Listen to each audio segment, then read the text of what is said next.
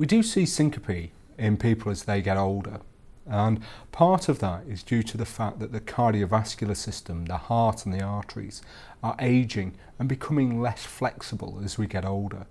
This can mean that we can see symptoms as simple as a bit of lightheadedness when rising from a chair, all the way through to actual collapse in a public place or a warm environment. So we see this as we get older more commonly because we are ageing, and that ageing makes us more susceptible to blood pressure drop.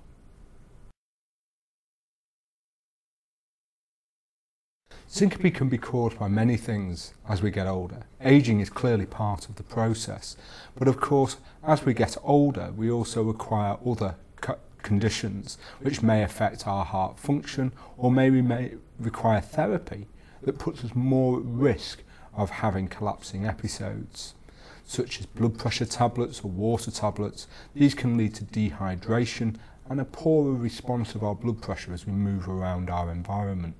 So we can find that not only is ageing the problem, but other illnesses that we also suffer contribute to an increased risk of syncope in adults.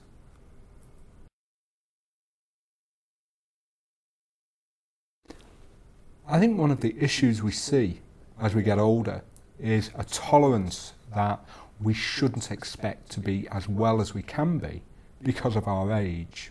So many people feel that it is almost normal to collapse and faint as an older person, where we shouldn't accept this to be true.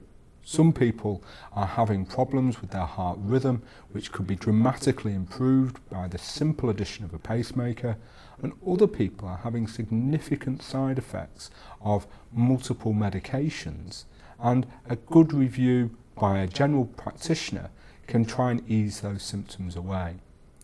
I think another issue we have to deal with in the older person is that they are also more susceptible to falls than the general population. Some of this is due to the fact their blood pressure may drop, but it could also be due to hearing issues and problems with vision and the way our nervous system works. So when somebody comes in and says they had a collapse, I think some clinicians may try to make that into a fall, which may be easier to explain away than to look for the true cause of the episode.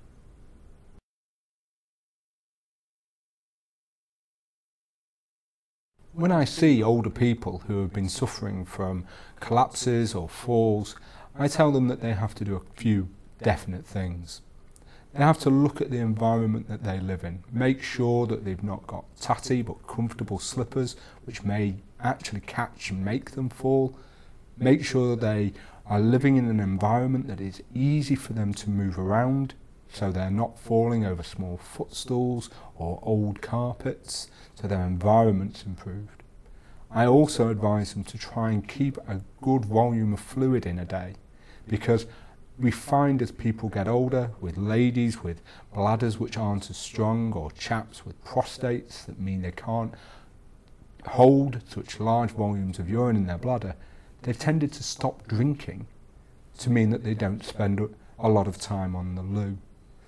In these people we have to encourage them to keep a good circulating volume and keep their fluids up as much as possible. And through that you can quite often find that they also comment that the lightheadedness of rising from the chair is eased, and some of them even comment on improvements on a general headache and general feeling of well-being.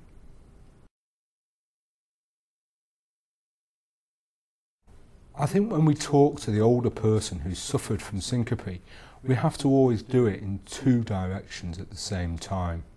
One is to explain to the patient how they can try and prevent further episodes. That may mean that they need to adjust medications depending on how they feel that day.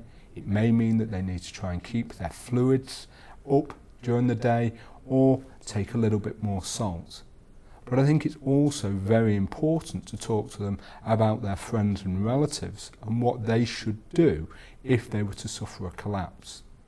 Too often I hear of people who have fainted at the dinner table and they've been kept sat up in the chair and slowly dabbed with tepid water until they recover. The family's trying to do the best for their friend, But what they need to do is they need to actually get the patient flat, and if that doesn't immediately start helping, raise the ankles so that we try and improve the circulation to the head and hopefully make them recover from their episode of syncope quickly. If they don't recover quickly, they should know that they should call for help from the paramedics. So I think we have to look at it from not only preventing the episode, but also to make sure that the patient recovers as quickly as possible if they do suffer a syncopal episode.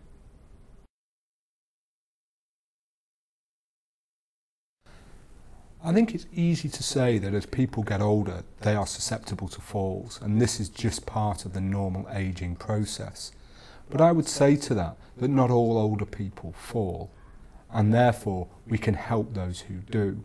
How do we help people who fall frequently? We talk about the environment they live in to make it safe as possible. We should look at the medication that they're on to make sure we're not causing problems, and we should tell them what to do if they do suffer a blackout or a fall to make sure they recover as quickly as possible. Ageing causes the skin to sag and the hair to go grey. It doesn't necessarily make you fall, it just makes you susceptible to falls.